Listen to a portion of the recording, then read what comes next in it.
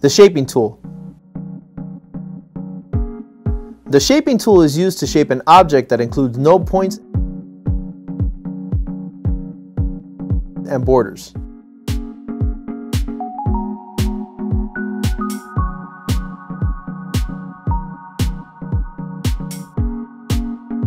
Node points can be edited by deleting,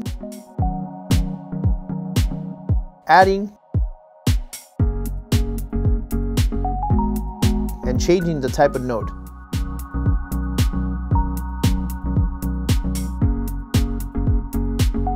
Certain node points have angle anchors that can be adjusted to create the angle that's necessary for the border.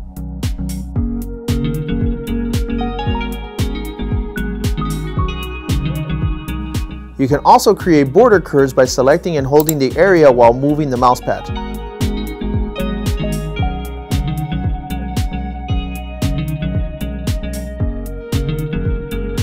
In this tool, there are options where you can edit the starting point and ending point of the selected object. The green will be used as a starting point and the red will be used as the ending point. The shaping tool includes a stitch angle option. You will notice a yellow line with two black nodes that will indicate the trajectory of the stitches.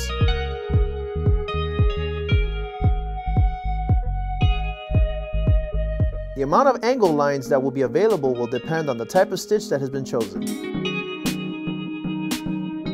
For example, you can find a single angle line on a full stitch and multiple angle lines on a satin stitch.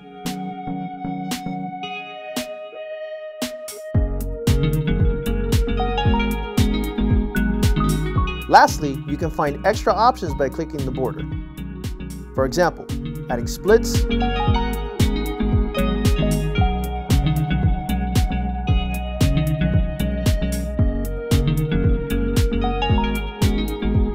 holes,